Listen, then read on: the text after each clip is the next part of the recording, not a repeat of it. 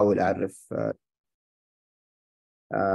دكتور حسام الجهني, academician. He's an assistant professor at جامعة الإمام واستشاري جراحة المخ والأعصاب. He's a consultant, neurovascular neurosurgeon, neurointerventionist, and a neurocritical care as well. He's an adjunct professor at McGill University and I believe at Houston, Texas Methodist as well. He have been the regional program director of neurosurgery for a while now, and عضو مجلس إدارة عديد من الأقسام وعضو مجلس إدارة عديد من المجالس العلمية, منها مجلس العلمي لجراحة المخ والأعصاب ومجلس العلمي للجمعية السعودية لجراحة المخ والأعصاب والعديد من الأشياء. أتوقع لو if I stayed and if I continued to just elicit الأشياء اللي عملها الدكتور حسام الله يعطيه الصحة والعافية, it's going to take me another 10-15 minutes. But I'll give him the mic to start presenting to you his experience with subarachnoid hemorrhage vasospasm. Dr. Hassam. Bismillah ar-Rahman ar-Rahim. Assalamu alaikum. Thank you, Khalid and Jamil, for the nice introduction. It's a continuous process and we're all working together. So, Allah Jazakum khair, and we all build on each other and we feed off each other's positive energy. The talk, I will just share my screen. Do you see the screen now, Khalid? Yes, we do. Okay, good. طيب, Bismillah ar-Rahman ar-Rahim. So, can you make it a presentation view? Hello? Can you make it as a presentation view? لأن أنا شايف السلايدات كلها والسلايد نفسه. Yes. Just a second. Here. No. That's better. Okay, so Bismillah ar-Rahman ar-Rahim. So the topic I was going to present today is subarachnoid hemorrhage vasospasm. What, when, and where. I will not dare answer why, because nobody knows why vasospasm happens in subarachnoid hemorrhage, but it is part of what keeps it challenging and in a way interesting for those who treat patients with subarachnoid hemorrhage. I have nothing to disclose related to this slide, to these slides that I'm presenting. I usually start my presentation with this slide, and in order to honor our teachers and our mentors, who we only do them their due respect if we advance beyond what they taught us and passed it to the next generation. The topic at hand, I don't know why this is stuck for some reason. Okay, here it is. So the subject at hand is subarachnoid hemorrhage, and the global statistics are variable. It's 6 to 10% of all cerebrovascular accidents. The statistics in the country is lacking because lack of registries and ongoing data collection, but we have to work on that. And I think we're not less than the rest of the world when it comes to affliction with subarachnoid hemorrhage. Now, this is, we have to start the story from the beginning, because it's not the aneurysm that we see that rupture that is the problem. Here's a person who has a circle of Willis, like all of us. And when we look at the top two images, you see the grayscale and the red 3D volume rendering. There is no aneurysm in there. But when you look at shear wall stress and flow dynamics, we can understand that some vessels in the same person, notice that I'm saying person, this is not a patient yet. So in this same person, we have red, which is associated with high shear wall stress, and blue, which is less stress. And you can see that there is a vessel here on the left side that has like more stress than the rest of the circulation. And that intuitively might lead to further aneurysm formation if the patient is having risk factors, whether it's diabetes or hypertension, or they're smoking, or they fall into the wrong genetics. So the main point here is that it's an arteriopathy that one can treat. And there is some hints in the literature that aspirin can help these pathologies, including aneurysm formation. So we'll keep an eye on that.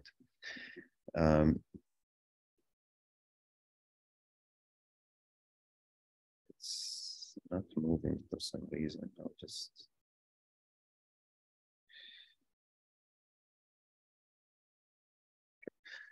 So again, it's pure mechanics or environmental factors or risk factors like smoking, hypertension, excessive alcohol, or familiar occurrence.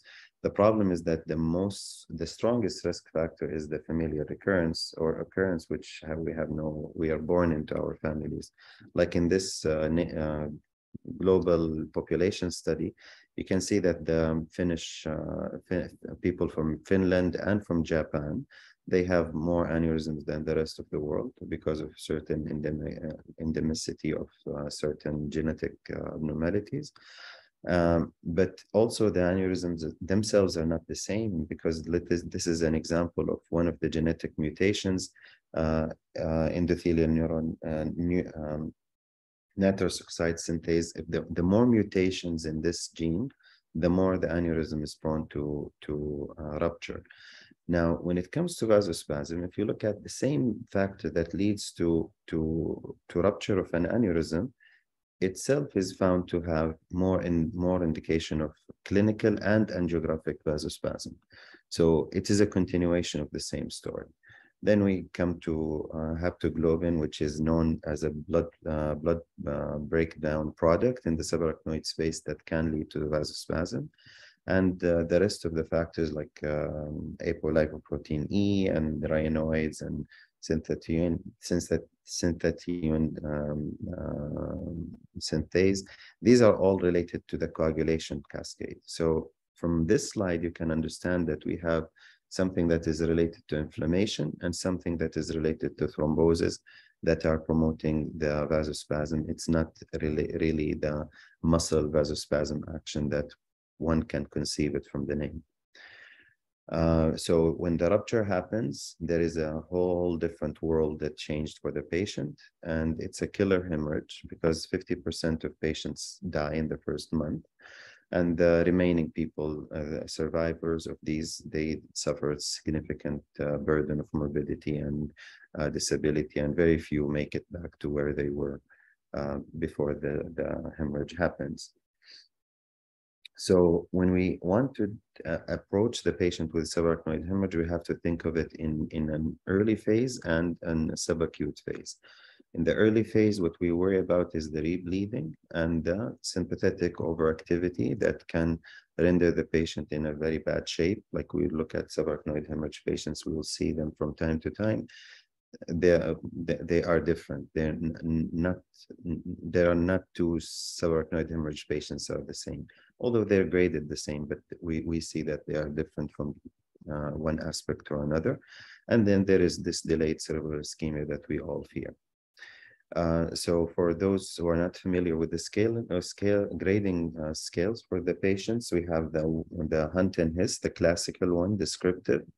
The worse the patient, the higher the number. So you see asymptomatic with mild headache, then moderate to severe headache with a fixed deficit like a third nerve palsy, and then a third grade 3, which is confusion, lethargy, and this is very subjective, and it can cause difference in allocation to grade 3. Stupor and coma are like kind of morbid conditions, and no one will have a mistake in there.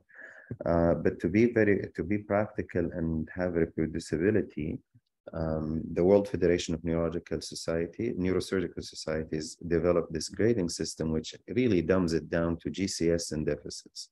So you can have the nurse evaluate that, you can have an intern evaluate that, you can have a neurosurgery resident, ICU residents, ER residents, they all agree, because we all can calculate a GCS and we can look at the patient if they have a deficit or not. So it becomes more reproducible and more coherent when we come to grading scales.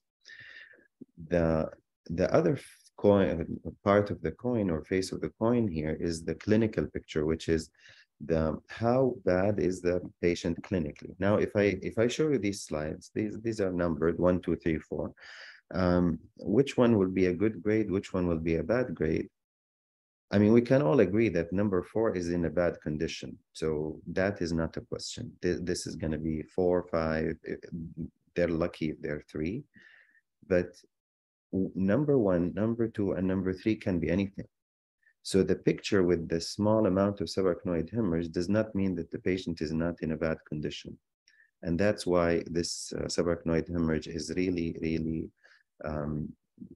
intricate and delicate when we want to deal with it. So you look at the image, you think that the patient is okay. You look at them, the patient themselves, they're doing horribly. So the Fisher grading is the amount of subarachnoid hemorrhage, and it is found to have some correlation with the incidence of vasospasm. Before we can jump into vasospasm, we have to have a highlight on 2 things that happen in the acute phase, which is the transient global ischemia. And this is just to simplify it. When there is a subarachnoid hemorrhage, the moment the aneurysm pops, there is a severe reaction of the vessel around it, like the next to it, like MCA or anterior communicating artery. And this artery goes into severe spasm, and this gives global ischemia. And it's also related to the sudden increase in high ICP that would render the whole brain, not only one hemisphere, but the whole brain hypoperfused. So here you can see a sudden rise in the subarachnoid space pressure with a significant drop in the perfusion of the brain. We give tranexamic acid to prevent the rebleeding, but that's just a caveat for you to know. And we hope that we will be right as we go along, because the margin of benefit is minimal, as you can see here. Again, reminder of the phases of subarachnoid hemorrhage that can be deceiving, and we have to take the clinical aspect very, very seriously and know how to evaluate for subtle changes in the patient condition. The other deadly phenomena that happens with the subarachnoid hemorrhage is the global cerebral edema, where you have a patient who just developed the headache, and all of a sudden they started deteriorating. They, from every stop, like from when they had the headache in the office, they're okay, but now they're becoming sleepy in the ambulance. By the time they get to the hospital, they're comatose. Why? Because there is this significant edema that affects the whole hemisphere, blocks all basal cisterns, and make the patient at risk of internal herniation. This is thought to be severe diffuse ischemic encephalopathy or vasomotor paralysis, where the autoregulation is lost and the blood just keeps gushing into the brain and causes this significant increase in ICP. It's usually associated with bad outcomes and bad subarachnoid hemorrhage grades. And just give it all what you can. Just treat the patient as aggressive as you can with everything you have. 24, 48 hours is what we need to come over the hump of this edema, and we hope for the best. So again, you see the repetitive nature of some of the factors that are related with the formation of the aneurysm, the vasospasm, and also this aggressive nature of phenomena of subarachnoid hemorrhage. So just to tell you that we are dealing with a vascular pathology, not a subarachnoid blood that is the source of the issue. Then where the story goes along to what is the effect of the blood products in the brain that can lead to subarachnoid hemorrhage? We have myocardial stunning, labile hypertension, immune dysregulation, and what is the relation to vasospasm is that the main regulator of autoregulation in the brain is the hypothalamus. So when that is defective with the presence of the subarachnoid blood or the sentinel spasm that happens in the, say, ACOM, then the patient might be at risk of vasospasm. So, and you remember I mentioned some of the molecular factors are inflammatory pathways, in fact, and this is why there is an intricate interplay between inflammation, thrombosis, ischemia, and this will become a vicious cycle that the patient might suffer from. So sympathetic discharge, thrombosis, inflammation, these are the key factors where we understand why some patients develop vasospasm more than others. So here, when we have the catecholamine surge, it can affect the heart, the lung, the kidney, everything that can be affected. And we have to be careful when addressing this because the patient might look into having a full-blown MI on top of their poor clinical grade and cerebral edema and the decreasing level of consciousness. But again, this is something, when we know that this is happening, we can just tough it out and give the patient some chronotropic support or inotropic support for the patient. Melanon usually works very well for those.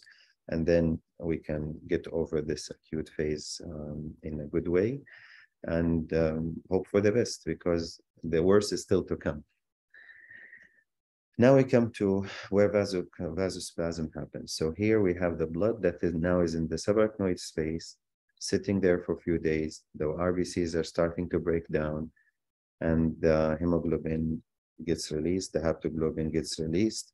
Now the brain is not going to just sit there. It's going to be triggered by these changes and all sorts of inflammatory process will ensue. Free radicals will increase in the subarachnoid space and in the cortex, and that will lead to vasoconstriction. And you can see endothelin, nitrous oxide inflammation, IL-6 inflammation. The calcium channel is part of like where the cells are going to die. And the vascular endothelium is a major player in promoting the inflammation, if you may. So it's not in the big vessel, it's not in the MCA where the problem is, and we'll see that later on in the talk. So in here to put it all together, you have the microthrombosis, the microvascular dysfunction, the inflammation, and the large vessel spasm, all of them leading to either edema or cell death. And then from there we go for cortical depression, and from there we go to delayed cerebral ischemia. I mean, you can spend the whole day talking about this particular slide, but I will just skip for the sake of time. So what do we do usually when the neurosurgical residents or the ICU residents admit patients to subarachnoid hemorrhage? What is the admission order include? Nimodipine, calcium channel blocker. It's a weak calcium channel blocker, but it was found to benefit the patient with subarachnoid hemorrhage, that it would reduce the severity of the vasospasm. Mind you, 70% of the patients with subarachnoid hemorrhage will have radiological vasospasm, but those who suffer clinically are like about a third.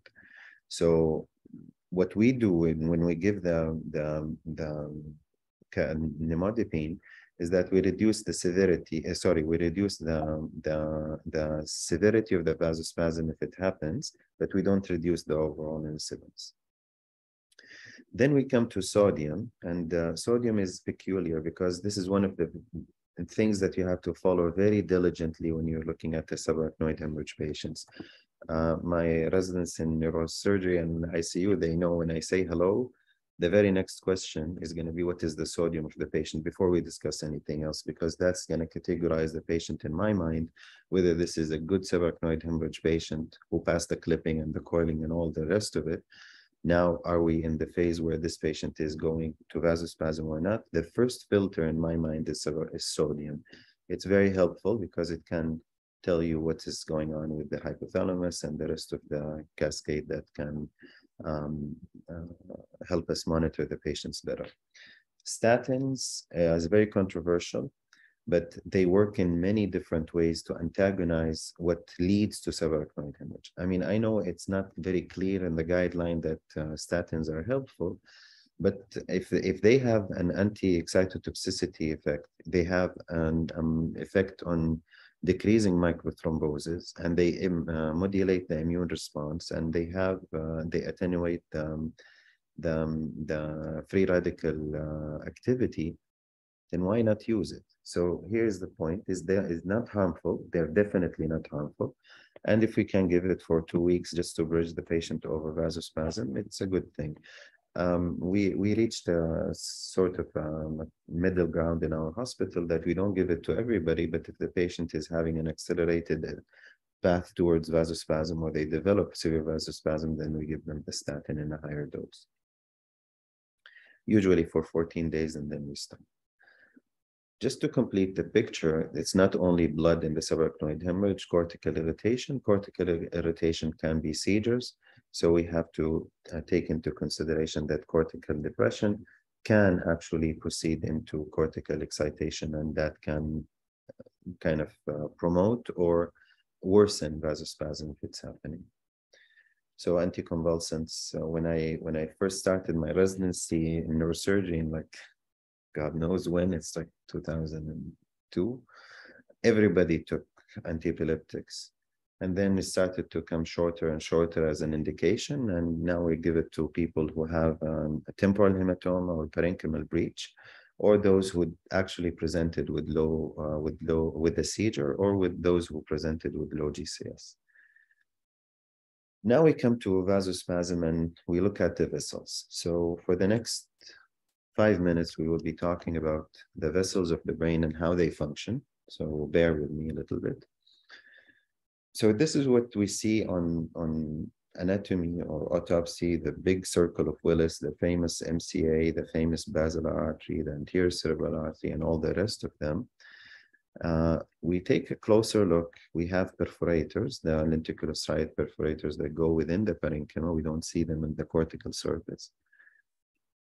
Take a bit of a surgical look, and this is what you see when you see the patient's cortices during the surgery. You see that the big vessel is in the sulcus, and then there is a branch over the gyrus, and then there are these branches over the cortex. Then they dive into the brain substance. We don't see them anymore. But if you go cross section in the brain, you will see them. They're everywhere. In the gray matter very high, in the white matter, the gray matter very high where the cortex is. And then when it comes to the white matter, it becomes like little branches of a tree. Go with the electron microscope, this is what you see. It's all vessels. It's all vessels. So we wonder, like, what is the ratio for neurons and vessels? That's why we consider the brain as a neurovascular organ rather than a neural organ. And we talk about the models now of how the circulation is. The simplistic way of looking at vasospasm is that there is a blood vessel that is going into spasm. So it's one tube, goes into spasm, just open it up and things will be solved. Now, you have to understand that the resistance in the artery is more than the vein, more than the capillary, it's more than the capillaries, and then those are more than the vein. And there are the arborization between the arterioles and the capillaries, so it kind of forms a network. So what we really look into is like literally branches of a tree for understanding of vasospasm and where it happens, and the autoregulation where it happens.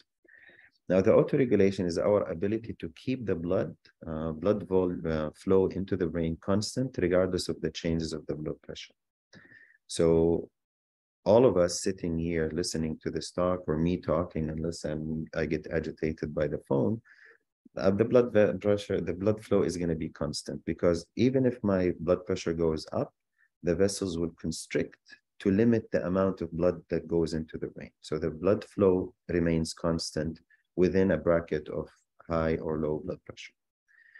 Patients with vasospasm, or those with subarachnoid hemorrhage that are having hypothalamic dysfunction, they have an autoregulation like this, which is defective. So means that if the blood pressure is 160, they're going to receive this much of blood flow. If it's 120, they're going to receive this much of blood flow. So it becomes passive, and that is where the problem is. And that's the global cerebral edema we spoke about. This is the explanation of it. There is no inhibition of cerebral blood flow whatsoever. So it adds to the edema of the brain and adds to the ICP of the brain. Where does most of our autoregulation happens is not in the middle cerebral artery itself. It's not in M2, it's not in M3, it's not in M4, it's not in A5. It's in fact in the arterioles. So it's not even in the vessels that we see in the cortex. It's in those vessels that we see in the depth that we don't see with our naked eye. So it is a deeper process. And you know, the CTA or the TCD that we're going to talk about, they only give you a hint of what's going on in the substance of the brain. So we have to keep that in mind and be accepting of this fact when we choose this treatment modality for our patients. So again, it's not a simple plumbing, it's not an artery to a vein, and we just increase the pressure. In case of vasospasm, it will open. That paradigm has to change, and it's a tree, and the arterioles are where the most of the work is being done. So how do we monitor for vasospasm? Transcranial Doppler is one of the most useful tools in my mind for monitoring subarachnoid hemorrhage. I will say off the bat, there is the first thing you will read that there is interrater variability, and that decreases the reliability. I can tell you that with the expertise that we have 13 neurosurgical residents. They all do TCDs.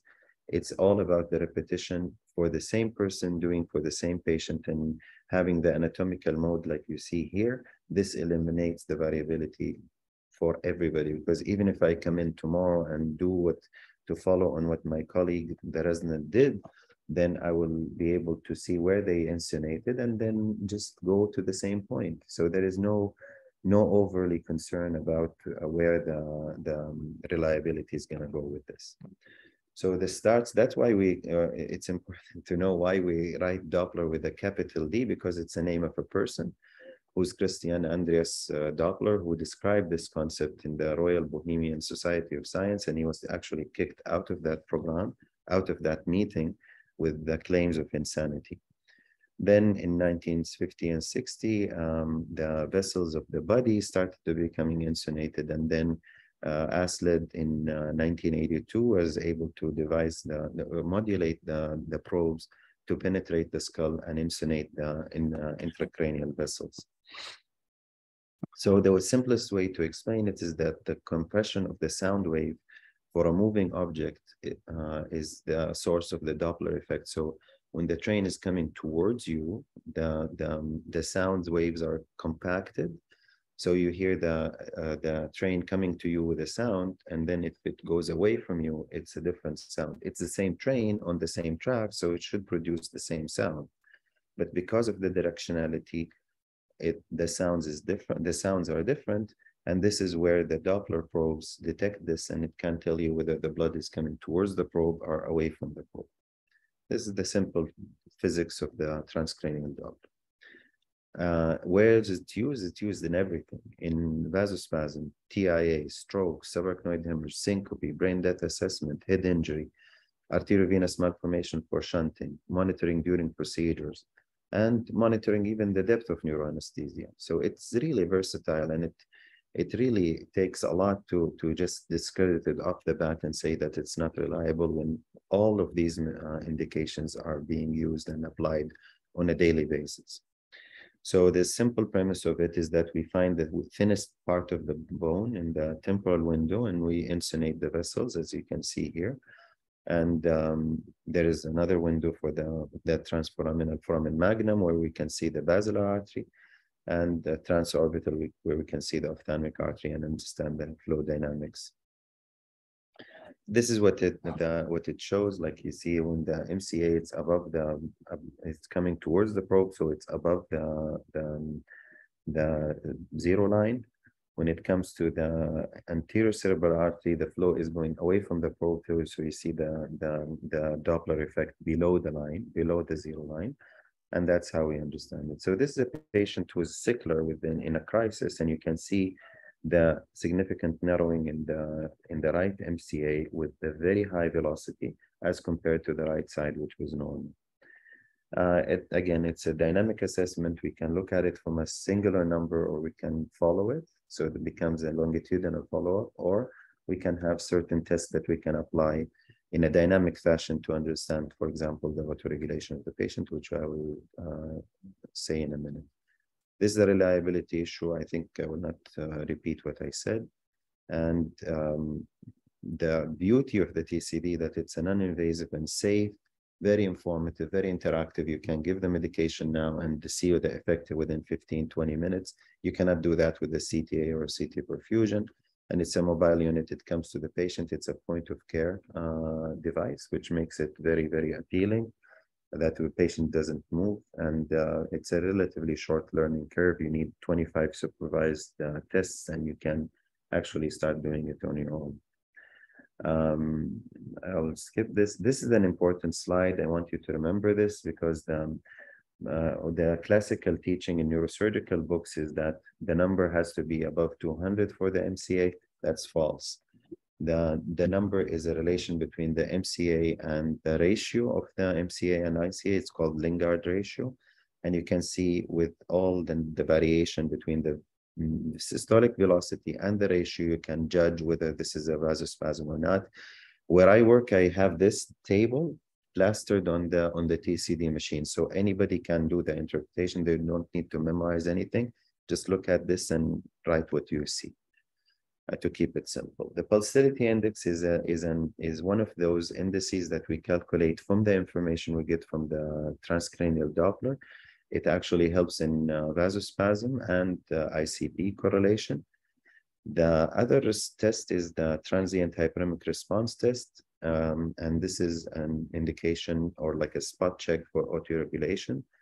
And in essence, what you do is that you put the probe in the middle cerebral artery, and once you have a good window, you compress with your other hand the middle cerebral, the internal carotid artery at the neck. So you see at the beginning, you see the flow in the MCA.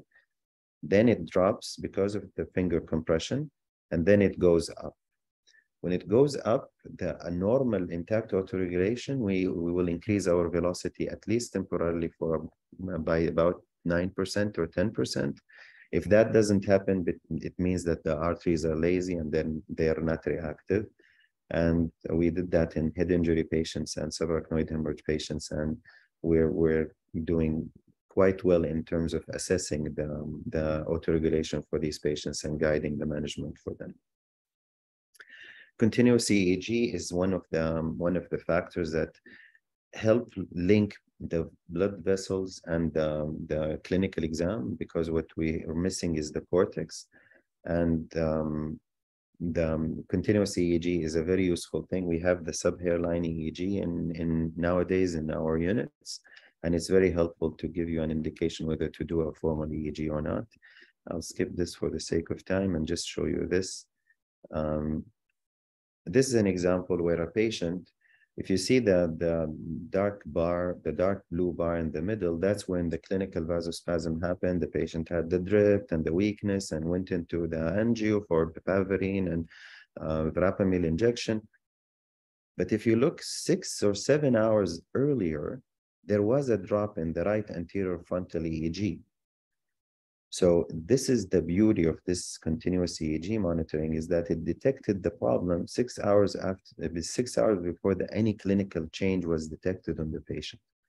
And this is where the multimodality monitoring is very, very crucial in these patients. So again, I'm not going to apply this to anybody, but the patient who is classified as high risk, we better put everything on them. If we have any monitor, we'll use it. We'll use the TCD, we use the EEG, we use any other modality that we find useful for that particular patient and help us detect vasospasm much earlier. So to summarize how you predict vasospasm is the decreased level of functionality. The way I describe this is that the patient will not come to you hemiplegic. The patient will come to you this way. You come to them first day, how are you? They will answer you, I'm good, alhamdulillah, everything is okay. Doctor, the ICU is annoying, they're busy. You come in the next morning, you say, how are you? They look at you like this and, well, alhamdulillah. So they don't complain. That slowness in their response gives me a mini heart attack, because this patient is not the same. They're not the same as yesterday. They're not as vigorous, as active as they did. So that's a problem that we have to start detecting from the beginning. If you see this, do drifts, the functional power like biceps, triceps, and this, the focal segmental power doesn't work here. Patients, when they are conscious, they will overcome you. But when they are not conscious, that's when you see the drift. And if you're a very high-risk patient, I'll have them do the dynamic drift where they keep circling their hands and you see the satellite sign, where one hand is going to be affected more than the other and will rotate around the other one. The other thing, again, why I ask sodium first, because if, let's say the admission sodium is 145, the next day sodium is 141, the third day sodium is 138, that patient is in trouble because they are not able to conserve their sodium. This is telling you the hypothalamus is failing, so vasospasm is going to follow. Along with that, cerebral salt wasting will come to you in diuresis bouts. So I always explain this to the ICU residents. You will not see diuresis like, you give someone Lasix and they're going to just pee for the rest of the day. You'll see like the urine output is like 50, 50, 40, 60, then 300, 200, and then it comes down to 60, 40, 40, 40, 60. So that bout of 2 hours of high diuresis, they come closer and longer. So if it lasted 1 hour, it's going to last 2. If it took 4 hours, it's going to last 2 hours before it happens again. So this is a patient where you have to keep an eye on. And what is your first response to this? Do TCD. And now you will look at the TCD and you'll see that yesterday velocity in the MCA was 92. Now, when you saw this slowness in the patient and the diuresis that is increasing, you put the probe and the velocity now today is 120. You do the Lingard ratio is 5. Then you know this patient is in fact ultrasonographic vasospasm. And you do the pulsatility index, you see that it's decreasing. So this is how you can, in a simple way, just in about 20 minutes, you can put where your patient is in terms of high risk, low risk. You put it at the beginning, but you do it every day as well. So remember, it's a moving target. The patients will keep changing, and there is a lot of inflammatory changes, thrombosis changes, and electrical activity that is happening in the brain that can lead to vasospasm occurring in day 4 or 7, as we all know. So here again, you classify your patient as a good grade. And as a simple rule for me, like in our hospital, I don't care whether the patient is reading the newspaper, is bored out of their minds, they want to get out of the ICU. Don't send the patient out of the ICU before the day 4 or 5 minimum, at least 5 days, because that's when vasospasm happens. It's like 4 to 7 days where the vasospasm happens. I know we're all pushed for ICU beds, but this is a patient that's going to be lost in the floor. Vasospasm, when it hits, can it hit very fast in like 2 hours? The patient is going from normal to hemiplegic, and we will lose a lot of window with these patients. So it's better to keep them, even if they're good grade, low risk, we keep an eye on them very closely. We can put them in an intermediate care unit, but never in the ward. When it's a good grade, high risk, these patients stay in the ICU for the good 7 days at least. Poor grade, obviously, they're going to be ICU and they're going to be monitored, and you keep repeating the TCD every day, maybe twice a day if they change in any way. So you become a circular person where you look at sodium, you look at TCD velocities, you look at clinical exam, and you keep repeating this same cycle, because believe me, the patient who you saw in the morning, perfectly intact, no drift, you can go have coffee and the nurse will come and tell you that the patient started to change. That's how dramatic these patients can be.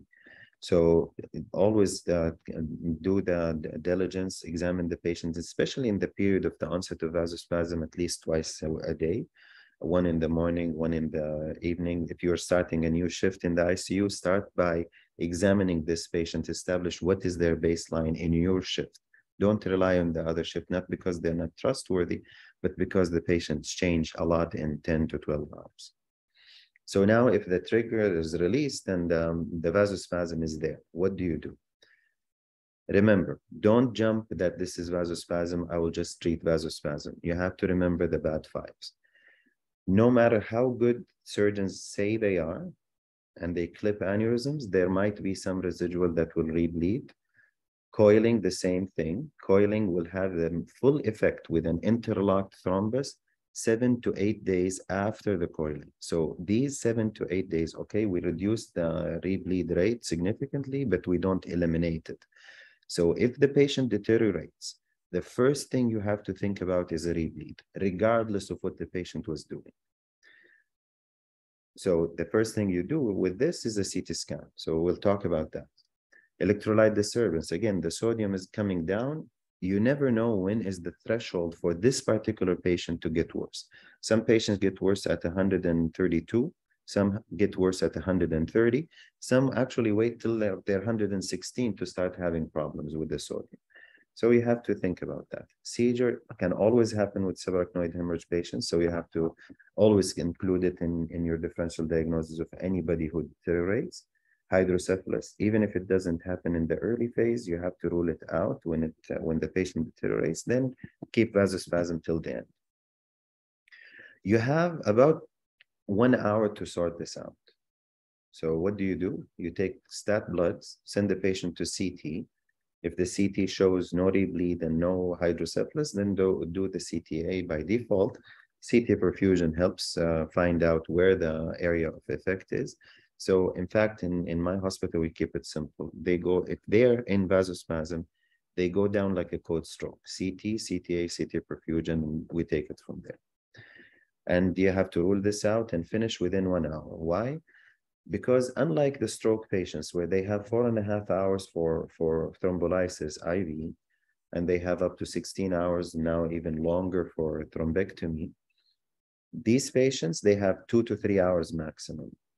The analysis of the time of onset for escalation of therapy in the angio suite, if it's within 3 hours, you preserve their function.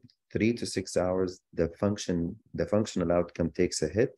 More than 6 hours, they actually go into poor outcome. So finish the workup within 1 hour. These are the patients that you really have to push everybody. You have to push the radiologist. You have to push the neurosurgeon if you're an ICU resident. Or if you're a neurosurgery resident, push the ICU resident. Keep pushing each other to get this whole thing done. Help each other, don't fight, because I know I've seen these fights before. And the best thing is just whoever has a free hand, just push and help and make an extra phone call to help your colleague. Then we go to the triple H therapy. It's classic, it's everywhere, but it has its own issues. I'm not going to go into it, but I don't like it because it's not physiological. We use the MNH protocol, which is milrinone, normal volemia, and homeostatic hypertension. And that way we work with the patient, not against them. We work with the vascular tree, not against the vascular tree. And this way you can achieve the best outcome for them. And this has been published and validated several times over the years in the literature. So here's an example of a patient who has a field cut and right-sided weakness. You look at the cerebral blood volume in the left, flow in the middle, mean transition time on the right side. If you're very good at CT perfusions, you will actually say that there might be something wrong in the mean transition time on the right image, but you're not sure. But if you look at an autoregulation map, which is the time to peak, you can see that. I mean, anyone, like even a 2-year-old, can tell you there is this red that is wrong. So what we did in this particular patient, we put a cerebral blood flow monitor, and you can see that little dot in the left hemisphere where that a delay in time to peak. And that was where the vasospasm was happening, and the patient did not respond to the IV milrinone, so we took the patient to intra-arterial milrinone. And you can see on the left side before the milrinone, the vessels are small. The right PCA, although the coil is in the left PCA, P1, P2 junction, the right PCA is affected. The right superior cerebellar is affected. You can barely see the left superior cerebellar. After the milrinone, this is the immediate run after the milrinone. Everything is bigger. The circulation is robust in the whole PCA territory with its MCA watershed zone. The patient started to improve on the table because this is where they are in the watershed area, and that is where the deficits were coming from. So again, this is to reiterate the timing. You have to evaluate fast, get all the workup done, make up your mind within 2 hours, maximum 3 hours. If the patient needs to escalate to angio, go to angio. People put protocols. This is Northwestern from Chicago. They have the protocol done. They still insist on triple H therapy. I'm not going to go there, but again, MNH therapy is more physiologic and more humane. for the physician and for the patient also, because you don't want to be driving 200 and 220 of systolic blood pressure. You will have coronary spasm yourself. So again, you have to have a trigger where the angio suite is at your hand. Don't push it. If the bolus of Milrinone or bolus of whatever Triple H therapy you wanted within 1 hour did not help, call your interventions to take the patient for angio. Angio, we can do a lot of things. We can do a balloon angioplasty like the MCA. This is an A1 severe spasm. The patient is having deficits in the leg more than the arm. And was afraid to put a balloon in there. So what we did is put a stent. The stent retrievers, they have a certain radial force that kind of distributes over a long segment of the artery rather than the balloon giving a focal point where you risk rupture of the artery. And this stent, you put it like it's a thread at the beginning, and then you start seeing it becoming bigger and bigger. And this is the end result where the ACA restored and the whole circulation of the ACA and improvement in the MCA forward flow as well. So again, don't look for ICP changes, don't look for CPP changes.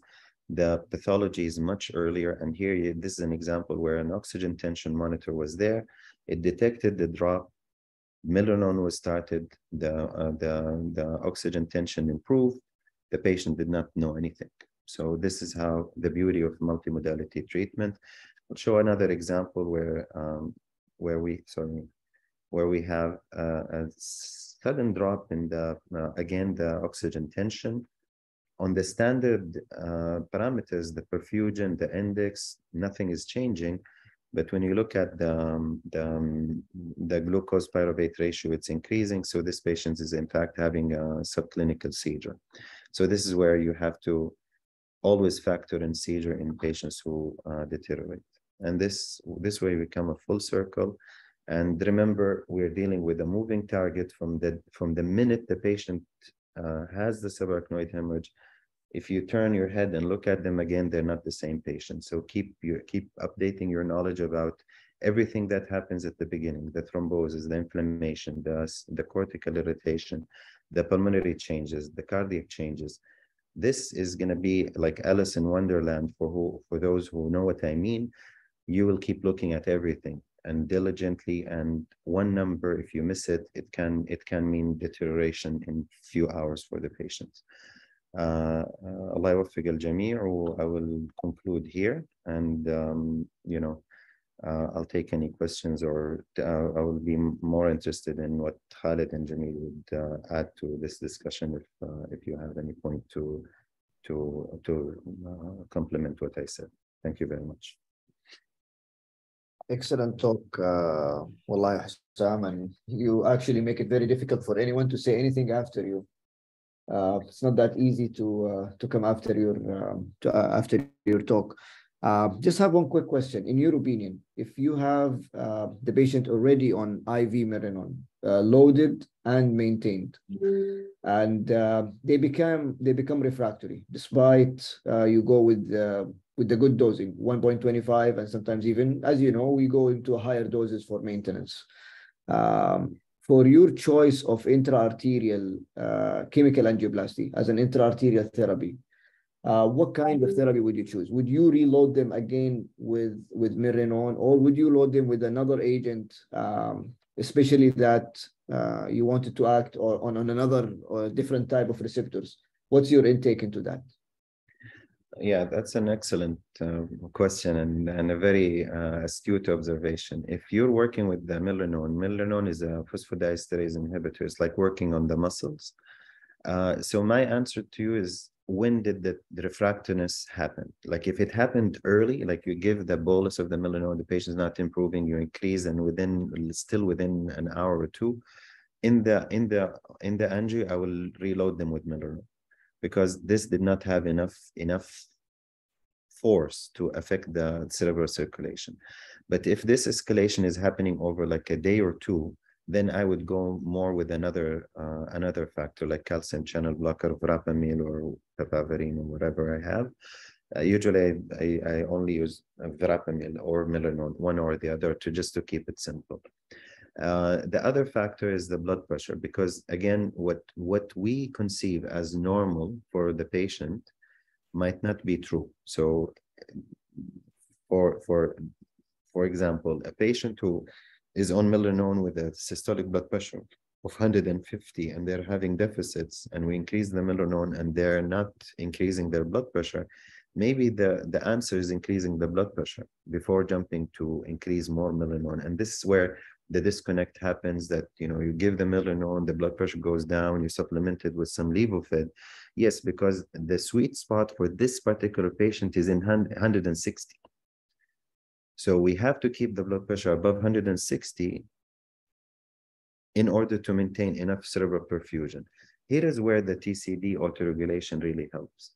So if you see that the autoregulation, you can reverse engineer it, and you can tell where the systolic blood pressure was enough. And from there we can go, so this is the number for this particular patient, this is the target for this particular patient. Some patients are easy, the 140 is good for them. Some patients will need a kick, they need the 150 or 160. I've never got to 180 for any patient with the milrinone, but this is something to consider before labeling them refractory and going to the NG. Exactly. Dr. Jamil? Thank you, Dr. Hussam, for this very great and informative talk. So anyone has any questions for Dr. Hussam for discussion? Dr. Hussam, what do you think about I don't know if you agree with me or not, hydrocephalus or ventriculomegaly is considered as a risk factor for vasospasm. And so if you have a patient with refractory vasospasm on high-dose milrinone, and there is still room for lowering the EVD if the patient has EVD, would you lower the EVD to drain more CSF to help the vasospasm?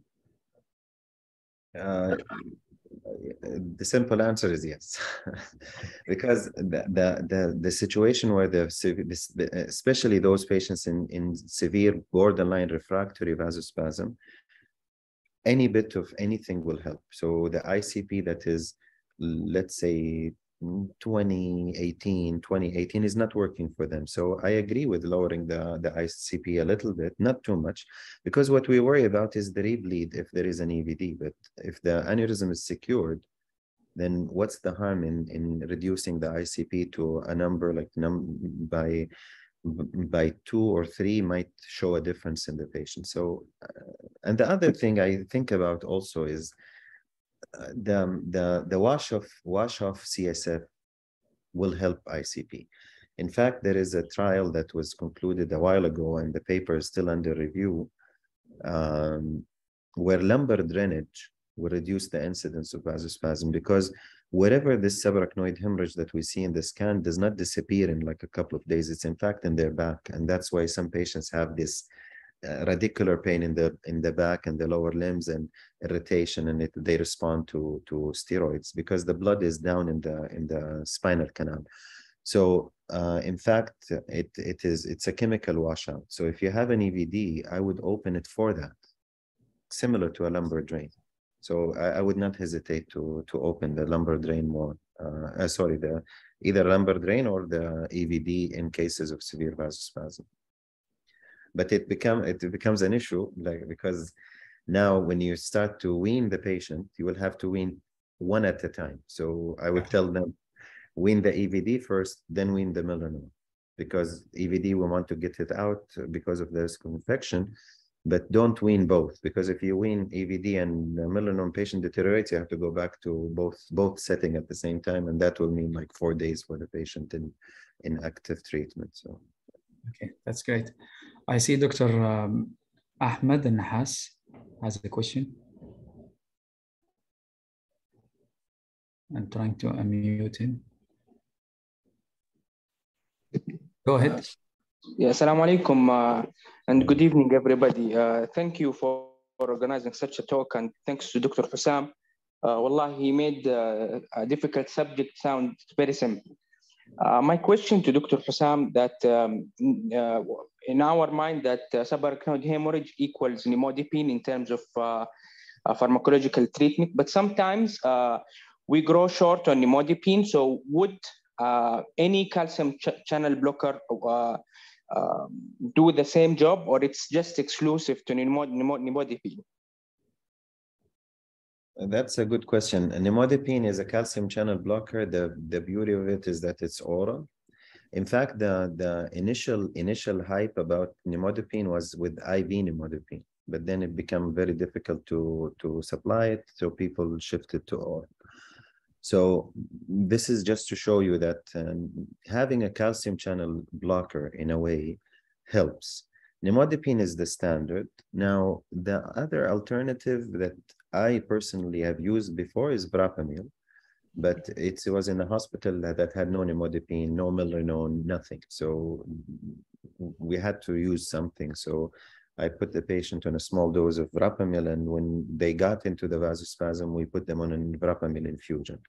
Because again, remember, each medication works in a certain way. So calcium channel blocker, one of the sources of poor outcome that we have is the calcium influx in the cells, which programs the cell to go into apoptosis and cell death.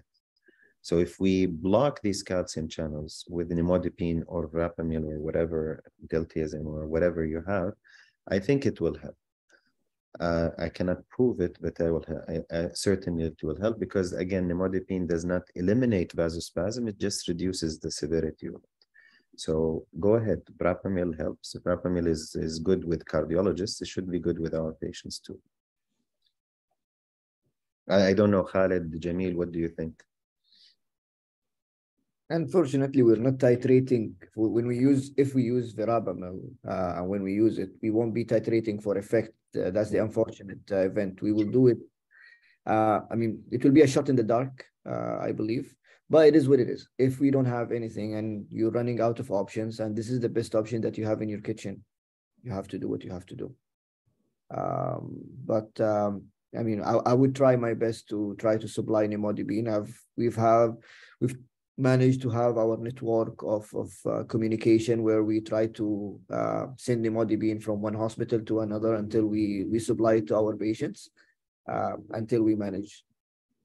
Yeah, so you bridge them for a day or two till either the family or your colleague from another hospital tells you that we have nimodipine that we can spare. Yeah. Do you use CT perfusion usually to diagnose vasospasm? I believe in CT perfusion. It's not to make a decision. Let me clarify. I don't look at the CT perfusion and say, well, we're gonna start or not. It's just to tell us how aggressive we should be, how low threshold we should have for the angio. Because again, it's like a distal M2 occlusion or M3 occlusion that you detect on CT perfusion only. Then you backtrack and look, oh yeah, that's the vessel that is affected. With the CT perfusion, it really tells us a good story sometimes. Like this particular patient I showed specifically because unlike the MCA territory where the whole territory lights up, we are looking for these little hits, and sometimes they're difficult to pick on a CT, to be honest. So CT perfusion help find these little holes that we're trying to prevent. Probably they will be more helpful in poor grade cases with difficult to exam the patient. Definitely. But even in good grades, wallahi, and honestly, I don't hesitate to do the CT perfusion. And some of the radiology residents, what happens is that they refuse the CT perfusion at night because it's not a code stroke. So the neurosurgery residents in my hospital and the ICU residents in my hospital, they know, okay, they tell the radiology resident, call Dr. Hussam, or Dr. Hussam will call you. So 90% of the time, I don't call. I usually call vasospasm as a stroke in evolution. Yeah, because again, it's an added contrast, I understand, but it's to a much added information because we're not looking at big deficits, big defects in the brain. They're going to be little ones, but multiple. So it's better to have a handle on them early on. I will not repeat it with every scan, that's for sure, but at least at the time of the, let's say, the onset of the vasospasm, we have one CT perfusion to have at hand and know where we are. The follow-up scan is just going to be like a simple non-contrast CT. Okay. Dr. Haifa Angatami, have a question. Go ahead. Assalamu alaikum rahmatullah. Thank you very much for a great presentation, and thank you for the great discussion with our moderators. I have one question, because we don't have a good experience with TCD, and we don't have a kind like other kind of neuromonitors. So how frequent, like safely, we can do CTA, CT perfusion? Like sometimes we ended doing every other day or every 48 hours. So is still like can do it safely for our patient, just to follow for the vasospasm, because most of the time, like either sedated or not awake. So clinical picture will not be helpful. Yeah. Yes, I thank you, Dr. Haifa, and thank you for putting all this together. Dr. Haifa, she's the head of our Saudi Saudi Neurocritical Care Chapter, and it takes a lot of effort to put these things together, especially dealing with two neurosurgeons. Allah. That's inshallah في ميزان حسناتك, Dr. Haifa. Your question is very valid, لأنه it's a radiation concern. لكن I always resort in this discussion to the CLEAR trial. The CLEAR trial حقت IV thrombolysis. They actually scanned patients every day for 5 days. والدوز اللي احنا بنعطيها في الCT scan اللي هو non-contrast is not that bad if we want to repeat the scan.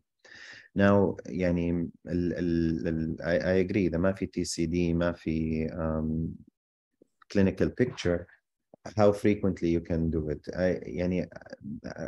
I can break down the time period هذه into phases. So if you say like the spasm onset is 4 to 7 days, so you have a scan there. The spasm usually reaches the peak at 9 to 11. So you have another scan there. And towards the end, like towards 14, just to know that did they subside ولا لا. لأنه بعض patients, they linger for more than 14. So هذه 3 scans for sure المريض حيعدي فيها. Now, the clinical exam, if it's the same, you can push the scan another day, but that إذا بالفعل هو the patient connected to tubes and lines and everything.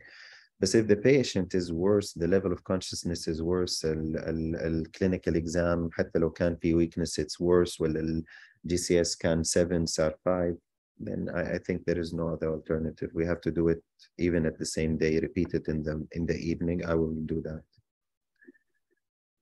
It's a tough sell, the radiologist sometimes, but we have to do it. إذا كان في detectable deterioration, there is no alternative.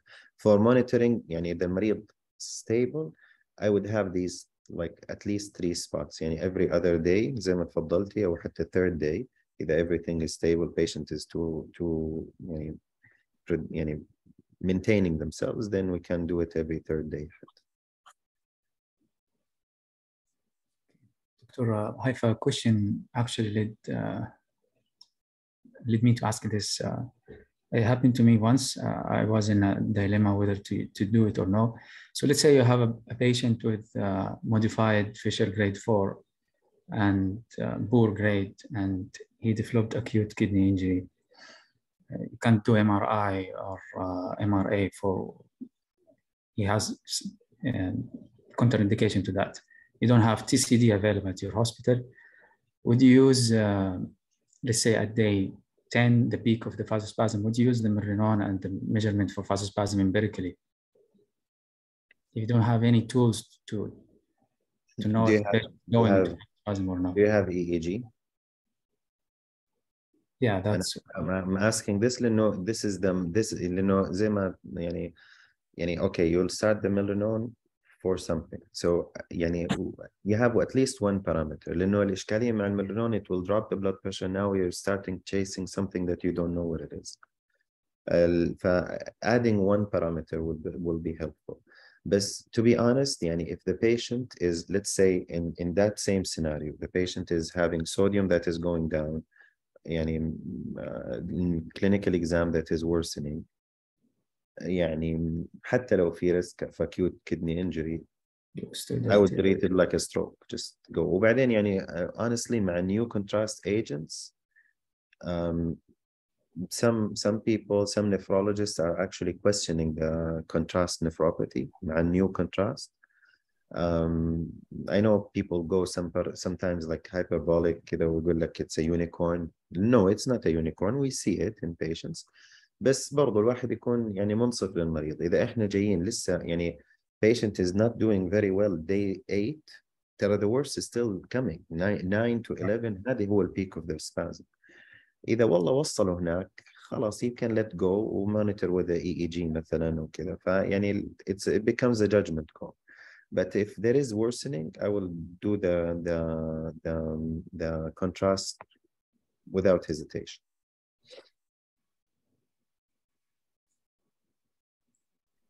Thank you, Dr. Hussam. I think we're past our time. Greatly appreciate it. Thanks for your effort. I know that you've just came in from your flight and you gave the talk. Thanks to Dr. Haifa and to the Neurocritical Care Chapter and to the Secretary. It's extremely tiresome job to chase all of us to be here, but I really appreciate all the effort by everyone. تسلم. جزاكم الله خير. Thank you all. السلام. مع السلامة. جزاكم الله خير جميعا. شكرا جزيلا. Thank you very much, Rose, for your support. تسلم. جزاكم الله خير. السلام عليكم. السلام عليكم. Thank you. Good night. Good night.